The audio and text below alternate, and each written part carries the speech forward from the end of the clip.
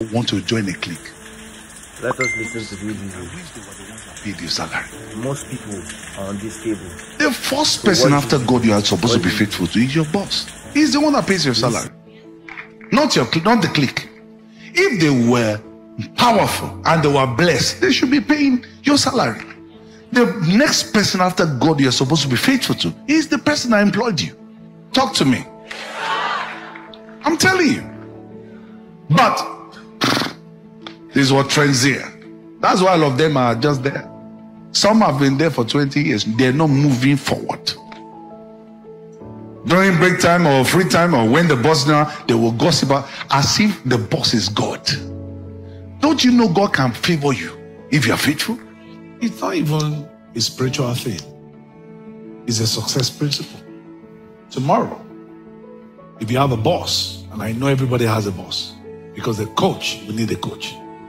When your boss calls you, show up with your notepad and your pen. Everything he's telling you, don't be looking at him, be writing it down.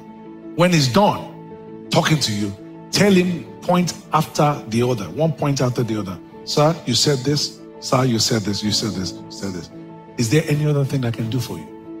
See from that day whether it will place you on the same pedestal with others. But if you just he told you to do 3 things, you did. Yeah, I forgot. He would not.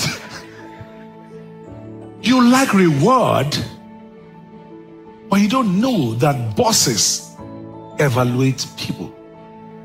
When I meet somebody, I am thinking, who are you? I'm thinking in my mind, how shall I place you? Not by what you wore or the bag you carried. Even the way you listen.